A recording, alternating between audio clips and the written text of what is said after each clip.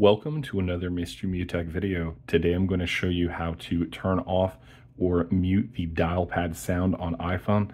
Basically, if you hear a sound like this on your dial pad and you want to go ahead and get rid of it, I'm going to show you how we can do that today. Now, it's very unfortunate there is not a default feature that Apple provides for us to do this easily. There is one way to actually do it right now. So leave a comment down here on this video and let me know if you think that they should release a feature for this in the future that allows us to do this a lot easier.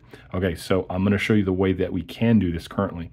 So basically, if we go ahead and open these settings on our iPhone, we're going to scroll down until we see sounds and haptics and select that. And once we select that, you're going to see on the next screen, if you're running the latest iOS and you have a newer iPhone, you'll have an option for silent mode. So you can turn on silent mode and that will actually disable the sound on your dial pad.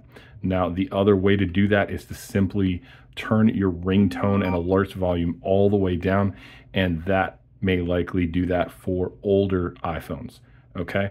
Now, if you're on a newer device, you're going to hear that the dial pad is just very light on the sound if you bring the volume all the way down. But you will need to put it in silent mode. Now, some iPhones like the 13 have a side switch that you can flip on and off for silent mode. And then the other option is if you drag down in the top right of your phone, you're going to see in your control area, there is an option here that you can turn on or off the bell, and that is also silent mode. So we'll go ahead and go back to the dial pad so we can go ahead and listen.